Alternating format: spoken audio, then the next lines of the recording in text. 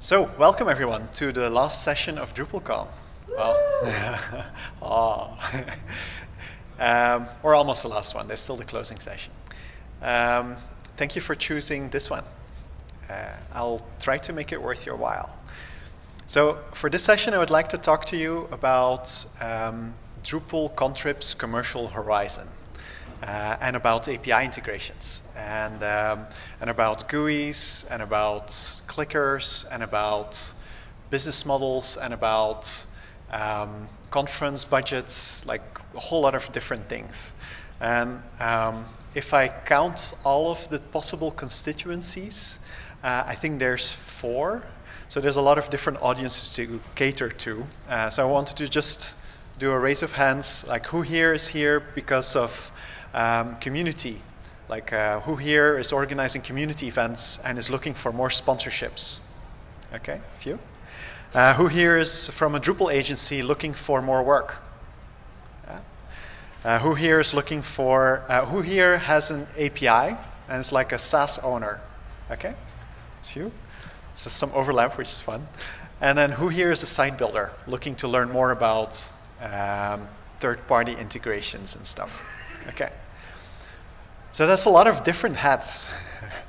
Daunting task. I've done my best to compile something that caters a bit to everybody. If there are specific questions, just ask me at the end. Yeah. So I'd like to start with the problem. You see, because I think we have kind of a problem in the Drupal community. And it's this problem. When there's fundraising efforts happening, it's always the same people giving money. And it's never really end users, or very few end users that are contributing to our community initiatives. It's like for a few notable exceptions, the D8 rules fundraising effort, which was one of the biggest fundraising efforts for a code writing initiative. Was mostly funded by developers. Basically, one developer giving money to another developer, which is kind of weird. And then there were a few LSD members, large-scale Drupal members that gave the big bucks, but most of the money, I think, still came from the community. And it's kind of, yeah, I don't know, it feels wrong, right? Because I think Drupal is a lot like air, water, and the climate. It's a public good. And as a public good, it has the freeloader problem, that a lot of people are benefiting from it, but not necessarily contributing to it. And it's a little bit risky because as a result, it's possible that you get a lack of funding in a sea of value. Like a lot of people are getting an enormous amount of value out of a good, and there's not enough to keep maintaining it. And that's very risky. Now, I don't really like gloom talking. I don't like punishing people. I don't like zero-sum thinking. So, I think that ultimately, even if people are not contributing back, that probably should be okay. I think we just need to find better incentives, and we need to find other people that have an incentive for contributing, so that we can keep everything running without having to do draconian things like, I don't know, dual licensing Drupal or something like that. So because, but it's still, it opens up a really interesting question, because no matter how big the value that you're providing, if you can't create a differential, and I'll explain that in a moment, it's going to be financially irrelevant. And like this part is still the community part, the part for API integrations. Sorry, I don't want to make you feel uncomfortable. That's coming later. It's getting better. So we need to find out ways that we can create a difference between what you just get and then like a way to make people pay for the services that they're getting. In Drupal itself, that won't really work. There's been some efforts, there was even a talk at this conference about products and features, and about how we could build paying products just like the WordPress community has done, to like API stores and all that kind of stuff. And there's been a lot of discussion about that, a lot of heated discussion, because a lot of people don't really like the idea. But I don't think we even need to go there. I think there's better ways. Because WordPress has already put a bottom price to that market. Like WordPress is the biggest, right? WordPress has, what now, 50% of the CMS web? Or no, it's an insane amount of installs. And they've built this whole this whole apps ecosystem, like with vertically integrated apps. And I don't think that Drupal should try to compete against that. I think that there's better ways for us. Like that, we're in a different niche, and so I don't believe that is Drupal's true potential.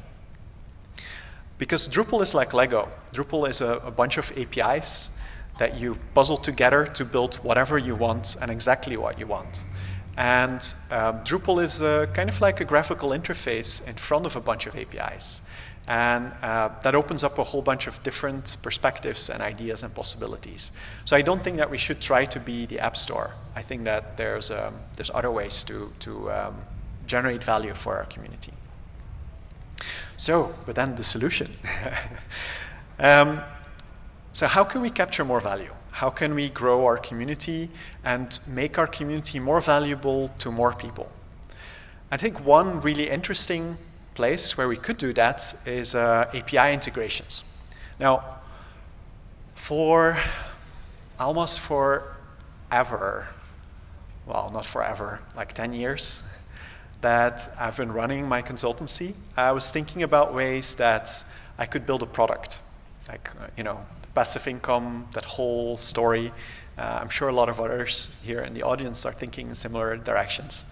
So I was always kind of like trying to figure it out, and then like you go through the list of all the open source business models that are there, and there's this one at the bottom there, like API integrations, that always struck a chord to me because it felt like really elegant, where you give away something valuable to the community that becomes a sort of a carrier, a window through which it becomes easier to offer your services to that community, and a sort of a plug-in service into the community.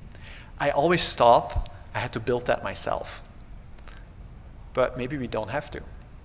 Maybe we can help others that already have built a successful API and successful SaaS application to extend their product, to find their way into a bigger market, help them become more successful, and give them an avenue to give back to a community that gives back to them. So I don't think that we need to, I don't believe in just telling people you have to, and why don't you do your part? Like this, don't ask what your country can do for you, ask what you can do for your country stuff. To some extent that's true, but I don't really believe in that. I don't think that's the best way of playing things. I try to be an altruist. I enjoy being with altruists, but you can't force feed altruism. That's something that has to come from inside. So how can we make Drupal more valuable? So like, the multi-layered, I hope you appreciate, there went a lot of thought into the multi-layered Drupal cake. So how can we, like, if you don't look at products and features, but you look just at contrib, I think we've been overlooking this for forever, actually. Because like the traditional value chain in Drupal is a customer pays money to a company or a consultant. A consultant gives money to the community to keep things going, and there's this linear flow where some of the value is creamed off, and then hopefully some ends up back in the community. But if you do it this way, there could be like an alternative flow where there's mutual beneficialness, where API companies and SaaS companies could benefit from our community. Because they already know how to make money. They already have a product. They already, in most cases, some cases they don't. But in most cases, they've already figured out how to make people pay for their services. And just they haven't fully reached their potential yet because they haven't found the Drupal market. which is, by the way, like now 1 million sites or something. It's huge. It's a really big potential. And there's actually already 3,000 third-party integrations. Like, I was really surprised when I first went looking for that. Like, not all of them are for API companies or SaaS providers, but there's a really big amount. There's one for, what is it, Watson's, IBM's artificial intelligence service. They have a lot of downloads, like 70,000 or, I don't know. Like, there's quite some successful third-party integrations already in the community. So, but why aren't they contributing more? And I think here we come back to the picture that I showed in the beginning of the waterfall, the dam. Like, the value is already flowing. There's no extra benefit that they're getting from interacting with the community, because people just use the module. They built the module themselves, like some consultant does it for a customer, and then a bunch of people just use it. And in a lot of cases, SaaS companies don't even know that they're being used inside of Drupal. And I think that's something that we need to change. Because code is just part of the equation. Code is actually a tiny fraction of the equation. Because for the most part, if we want to make API companies and SaaS companies successful in our community, we have to help them with adoption. Now, I'm not advocating for hardcore marketing and sales, because I don't think that works, not in a community. But there's other ways to do community-friendly promotion and to show people that these are the organizations that are contributing to our community. So maybe we should give our business to them rather to somebody else who is not maintaining their modules, who is not paying for their integration, who doesn't care about the Drupal community. And I think that we need to put those companies that are contributing to our community better in the spotlight. And we need to help them. We need to guide them towards more business, because they need guidance. Because in a lot of cases, they don't really understand the Drupal community. Like, try to explain Prenote to anybody from outside of the community. A bunch of crazy people in spandexes doing songs. And that's just one of the quirky things that we have. There's a lot more crazy things that we do. So like one of the surest ways to waste your money is to send a bunch of salespeople to an expensive booth at DrupalCon. That's like, you know, unless your product is really, really fine-tuned and you've got great marketing, that's just going to be a waste. And that's really expensive. Like, you have the wages, like, right? A whole week long, the flight tickets, the hotel, the food, et cetera, et cetera. Then the booth, that's 10,000, 15,000 for the smallest package. And then you're like 1 or 2 people. So we need to help them. And there's a term for that. It's called developer evangelism. I don't know who had heard about developer evangelism before. I know you did. Okay, so every, like, 1/3, 1/4, it's kind of like marketing. Don't tell them. It's kind of like sales. Definitely don't tell them. It's also a bit like engineering. It's kind of somewhere in between those 3 things. It's all of them and none of them. And depending on what business they're inside, developer evangelists will be doing their job in a slightly different way. But it always comes back to the same principles. And like, I've tried to to reduce the amounts. Like, these come from this book. So if you want to learn more about developer evangelism, this is a book that you can just order, and it's quite comprehensive. If you don't have the money, you can even just read it online, which is nice.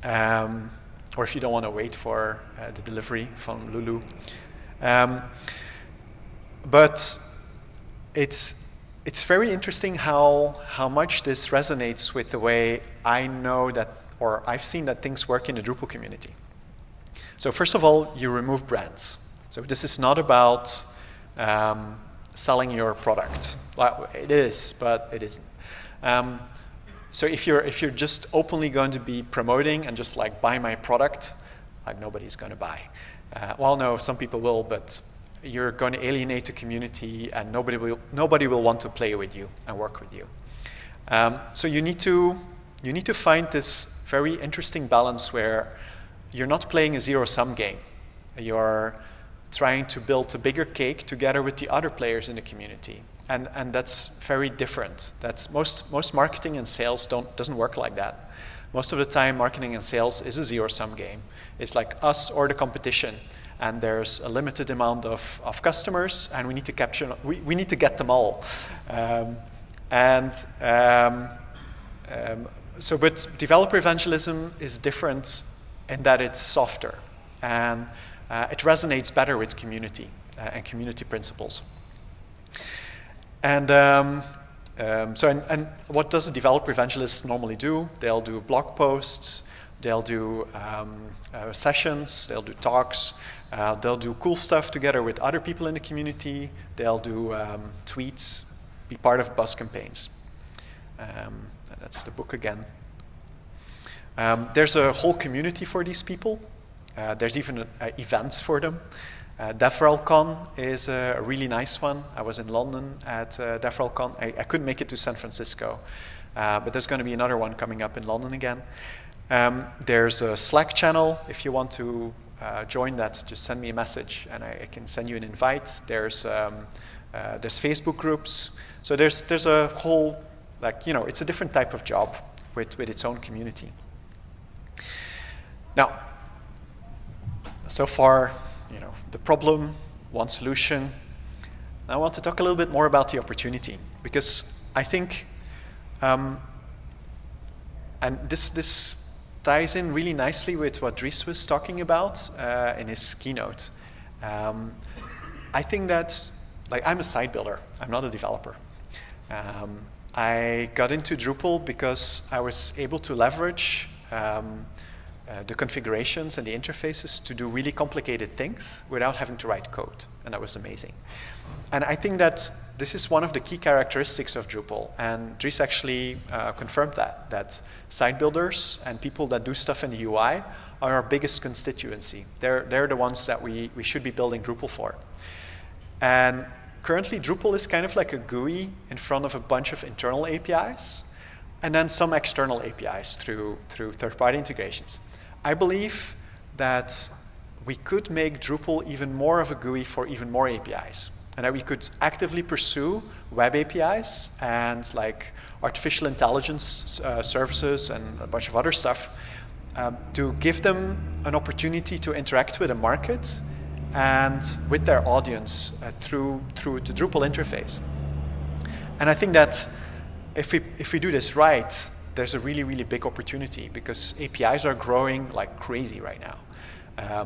There's lots of reasons. Some of the biggest ones are that there's a deconstruction of the value chain. So like Amazon, where each department has its own APIs to interact with the other departments. This is happening everywhere. Like every single Fortune 500 company is working on an API program today. And I think Drupal could get a part of that pie, and that's a big pie. And we could actually provide a lot of value for them. Another really important reason is that artificial intelligence is rising. And you can't run your own artificial intelligence service for your tiny little audience. That just doesn't work. You can't train a photo recognition AI on your own data if you only have 100 pictures. You need like global pictures, like pictures from everybody to be able to do that. So being able to plug into specialized artificial intelligence is another area where I think there's a lot of growth potential, where we could do some really amazing things as a community. So I think, and Drupal really is well positioned for that. I think Drupal could become a GUI for the API web. But even if you don't look that far, even today, there's some really interesting things that we can do for APIs. Now, people who have APIs and from SaaS companies, this is your cue. so we've been doing a few integration modules for different companies, and like what I want to do is to show some examples of what we've done and how we've done it and what the benefits were of that. So one is a Context.io. Context.io is an API. It's a RESTful API that sits in front of email inboxes. So what it does, it makes it simple to query an email inbox. So if you're a developer, that's really awesome because you can just write a query, and no matter what inbox is on the other end, it just gets the data out. But it's like if you're not a developer, you're out of luck. So what we've done is we've built a module for them. It's called Context.io, obviously. And what it does, it uses Feeds UI to query mailboxes, and it's kind of handy. Cool thing was that we won the app challenge from Context.io with this module. They even gave us a lot of money for that. Because they believed in the value of like a prototyping tool, like a tool that clickers, people that don't write code, would be able to use to experience their API and to do stuff with it. And it's really powerful for prototyping. We've actually been approached by companies that wanted to use it to test out how they could use, how they could build an extension of their product that got data out of the email inboxes of their customers. Now, there's, I think it's a really cool module. There's not too much downloads yet, so we have some more work to do on the developer evangelism side. It might also be that this is more for consumer apps, and that maybe that space is a little bit harder.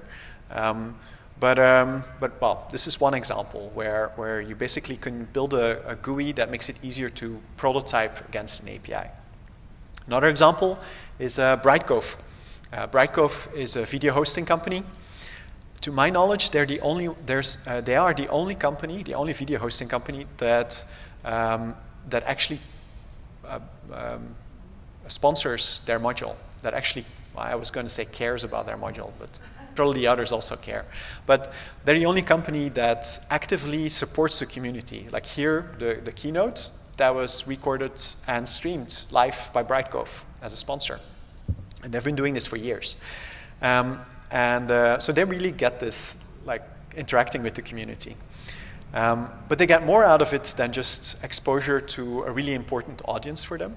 Because, like, you know, the websites we built, a lot of them use video and could use Brightcove. They've also been working on making their APIs so that you could use Drupal as a front end for their APIs.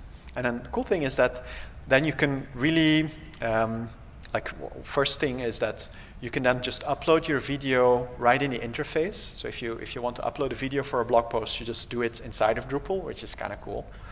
But it also allows you to heavily customize the UI so that you can build custom workflows or add your own metadata. And it all gets synced back to Brightcove. But Drupal is the front end for that. So we've done that in Drupal. Like, they're also the first video module to have a Drupal 8 module. Yeah, I think that's pretty cool. But just to kind of blow, like, this idea blew my mind when we first started talking about it. You could imagine using Brightcove plus Clarify, which is a captioning tool, plus Lingotech, which is another bright spot in our community. Like Lingotech, they've been doing developer evangelism really well. They're on pretty much every Drupal camp. They're almost always a sponsor. And I think they've been benefiting from that very well in the community. But if you would combine these three services,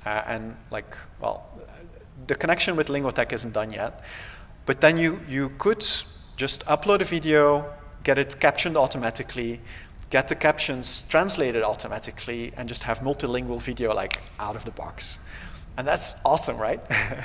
And the cool thing is that, yeah, you do that through Drupal, which becomes a sort of system integration interface between these different services. So, yeah.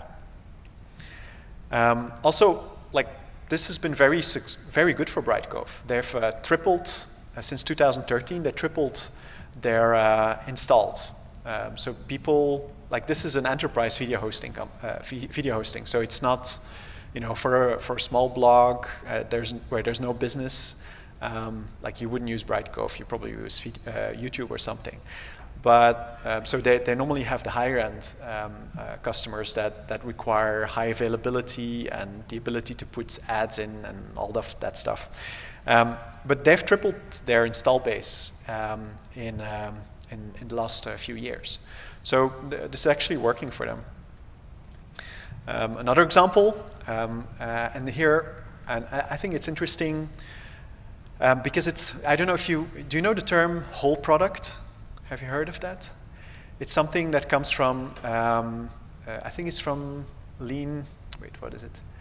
From Crossing the Chasm, that book. Maybe a few of you have read it. It's this concept that when you build a new product, you might put a product on the market, but in most cases, that's not the whole product. It's kind of like Acquia. Acquia needs Drupal shops to customize the sites so that they can be hosted, and they don't provide the whole product. They don't provide all the services for you to be successful. You need all these different players to be successful. So in Apigee case, Apigee is an API management company. And for a few years now, they've been using Drupal as the basis for their developer portal, funny enough. Like they have, I think, a few hundred developer portals in some of the largest companies worldwide. That are built in Drupal.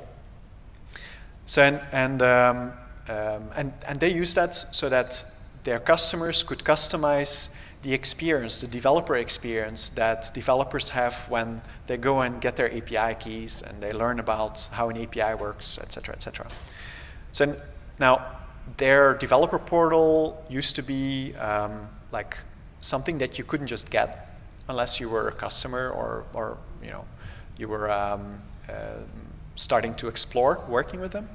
But yesterday I got an email that they'll be working with us to open source their developer portal and to bring their modules to Drupal 8 and to, well, normally, and then to basically to do that in the open so that this becomes part of the Drupal ecosystem. Because they're already using Drupal, they're already part of the community to some extent, but not really integrated in it. And I think, like, I've been convincing them, so my pitch has been that it's not enough, well, okay, having a module in Drupal and using Drupal is great, but they're not getting the full value of Drupal because they're not getting the market value. There's, you know, lots and lots of people that are building APIs, that are looking for API solutions, key management, et cetera, inside of Drupal, that they could be reaching with their product, and they already have one leg up because they're already in Drupal. So that's something that's coming. Last category, you don't necessarily have to start with building an integration. This is something that we've done for a few API companies, where basically we start with a blog post to validate if there is a demand for an integration. Still, and to start, maybe find allies that might be interested in an integration. So iText is a PDF library in Java, and like, okay, I know PDF, Java, a lot of you are like, ooh. But PDF is still really big, and like the founder of iText, I was talking with him, he had this really interesting way of pronouncing it, where he said, you know, PDF is dead, long live PDF. And what he means with that is that PDF is kind of like a digital envelope to put content in, and like to ship content, to even provide shippable forms, like a lot of really interesting things that you can't really do in another way. Also for long-term storage, like governments are using PDF to package like all the tools and the letter types and whatever, so that in 20 years, 30 years, those digital objects will still be accessible. Just to say that PDF is still very important. Now, one thing that we've been looking at is like could we find a market in the Drupal community for something like Apache Solr, but for PDFs, where there's a daemon that generates PDFs that you interact with through an API from your Drupal site, and there's like a Java daemon that then generates the PDF files. You could make accessible PDF that way. So like for government and so on, I think it could be very interesting. But the verdict is still out. We're still running the experiment. So we've done a few blog posts about that. I did that one with my son. That's his work. We've also done something similar for PySync. PySync is an identity synchronization company. So they're big in small and medium-sized companies, like mostly small companies that want to synchronize account data between different systems. So you have your site, and you want to get the contact details into Google Contact or something, or into MailChimp or something like that. Also, that is still, the verdict is still out. Now, these were all examples from our company, but there's a few other well, okay, I don't want to trump my own horn too much, but there's other companies that are doing similar stuff. Think Shout, I would like to shout out to, because they've been doing the MailChimp integration, and they've actually done this long-standing partnership with them to get them more involved in the community. Gorilla has done the same with Yoast. I really like the way that they've been engaging them and like bringing them into the community, having them at events, helping them be a good sponsor at events. So there's a few other bright spots, but very few other companies have taken this approach, and that's why I wanted to do this talk about it. That like when you build a module, like okay, what happens most of the time is that consultant has a customer, they request a module, they need some sort of integration. Most cases, that's where it ends. Some cases, they might send an email to the company for whom they did the integration, like, hey, we did your integration, don't you want to pay for it? And that's about it. But like the discussion is completely about code. There's no promotion, there's no adoption or sales or marketing or like, you know, any efforts to actually help them be successful are never mentioned. And you know, I understand because it's expensive and it's hard. Like writing blog posts, yeah, we have now a technical writer team in the company, but that takes a lot of effort and it's expensive also. So like if you're a smaller company, if this is not your core focus, you can't afford doing that. So we've been thinking about like how could we make it easier for other consultancies to, when they make an integration module, to help bring those API companies more into the community. So how can we help SaaS companies to be more successful in the community? And this is why we're still working on it, but we're launching a new initiative that we call the API Alliance. And the idea is that we would basically become sponsors for events, but not with one company, not with our company, but with a group of companies. And we would go to, like, well, it's a short day. So if you're an API company and you have a Drupal integration and you would like to be at the Drupal Developer Days in Milan in 2 months, contact me. But to make it cheaper for API companies to be at developer events. So to cut those costs of sending your own people, cut those costs of being a sponsor, cut those costs of marketing materials and all of that stuff that can mount up to a lot of money, and to make it really inexpensive to go to events. And to also have people at events that are developers. Like in the first place, that probably will be our developers, but in the long run, I imagine that we could maybe have people that have been volunteering time to write certain modules, maybe even students or whatever, that we sponsor to come to DrupalCon on the budgets that we get from these API companies. Meanwhile, reducing the total cost of having someone at the booth who actually knows what they're talking about, and like splitting the cost between a few different providers. And And then also like being able to buy a really expensive booth, or like one of the bigger booths. Like we are now thinking about trying to get a platinum booth at the Dev Days.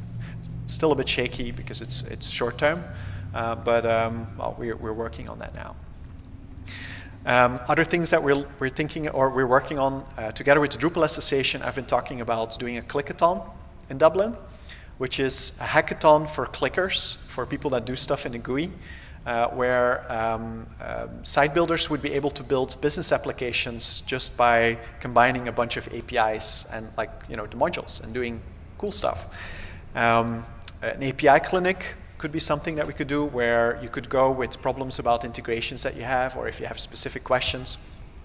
Kind of like all these things that make it, that provide value to sponsors or to API companies, so that they can be more successful, have a bigger reach, be more visible, while spending not crazy amounts of money.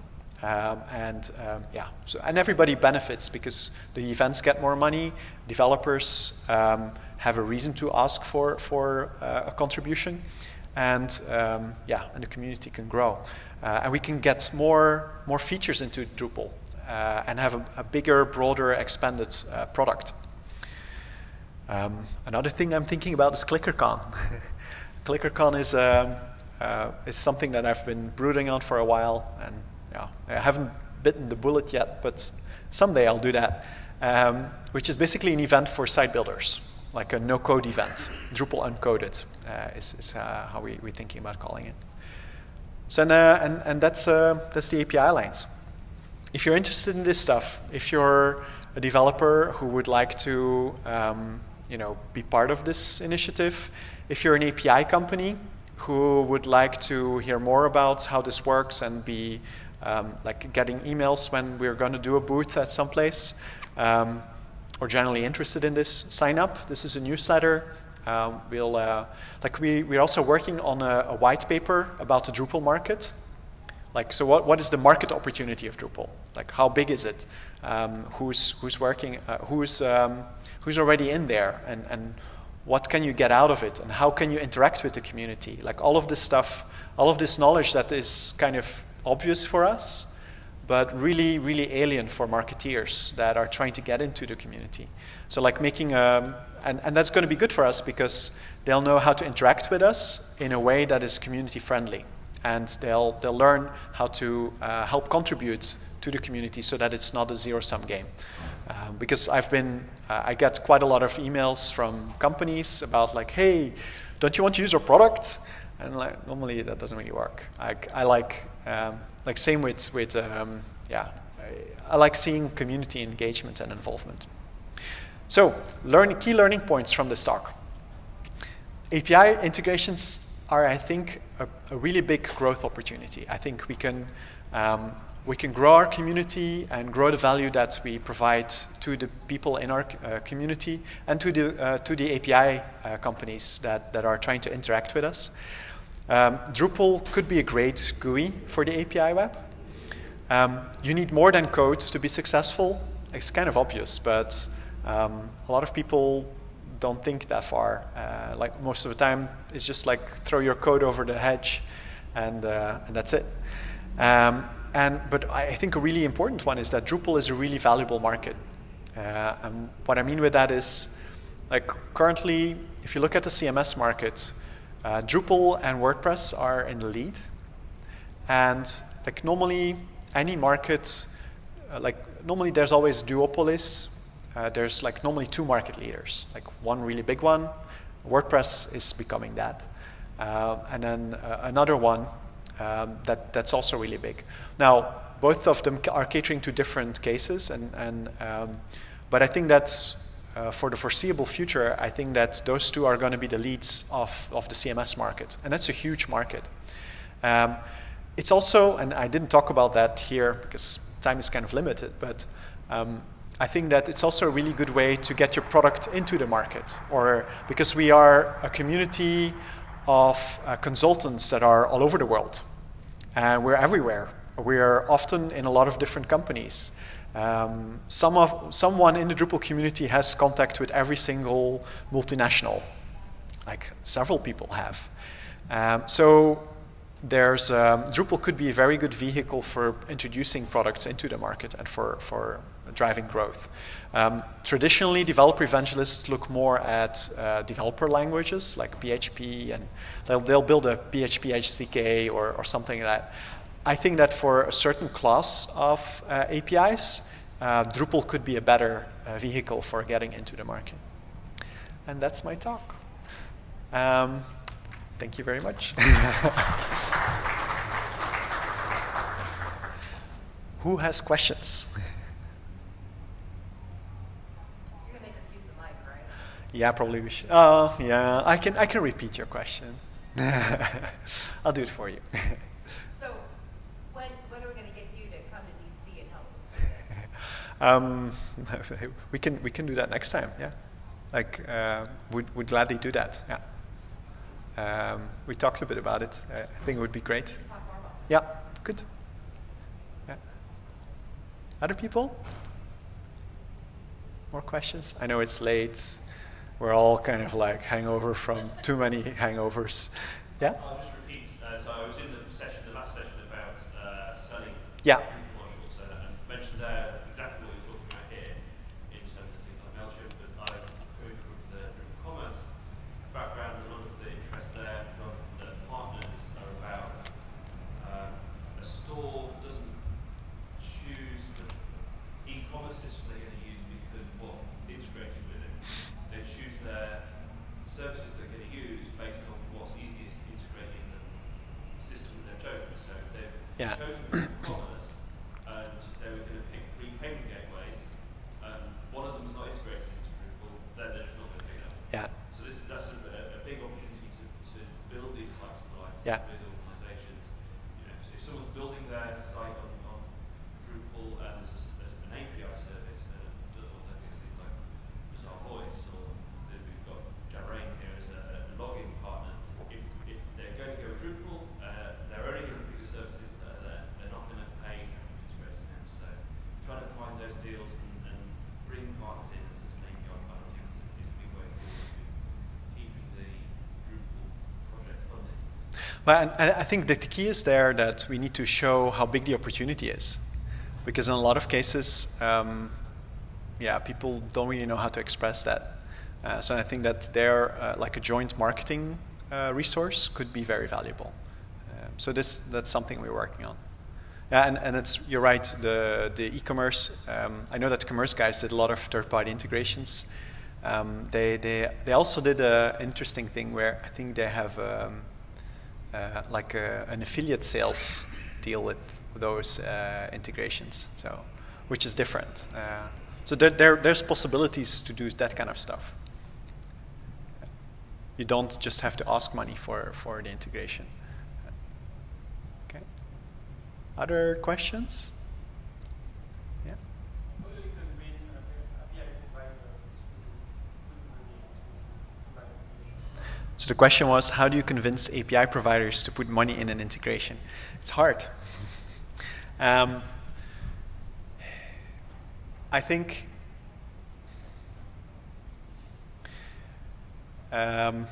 so far, well, it's like with all forms of sales. This is a sales question, right? Like how do you convince the other of the value of what you're trying to offer? So you need to make the case. You need to show the, like what we're doing, like the iText and PySync. We basically did a tester, and we just we've done this also for Dita, for building a Dita CCMS. That we create a blog post, we have a questionnaire on it, and then we just measure how many people sign up. That's one thing you could do. But then, yeah, you need to get in front of enough people with that. So maybe you need to do something more involved. Maybe the API lines could do that. It's like, would you be interested in service XYZ if it would have a provider? Like, you know, maybe that could be, that's a good idea actually. Yeah. But it's a sales question. Well, I think what you just pointed out is if the Drupal community says, hey, we need this. Like I was in a nonprofit BOP yesterday, they're all like, the Salesforce integration isn't ready.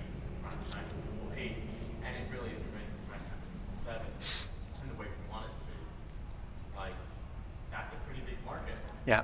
And they don't understand that, or they already do, but there's no funding behind it or something. And that's really weird. Right? Salesforce is such a weird case. Like, they have so much potential value in Drupal, and they don't have, I don't think that they're contributing to that, which is really weird. I might see some of them in 2 weeks. No, but some of these companies are just really hard to get into, and like some of them are like, you know, like Google and YouTube. Why should we? Like, everybody's already making integrations, so why should we spend money on you? It's a little bit hard. Other questions?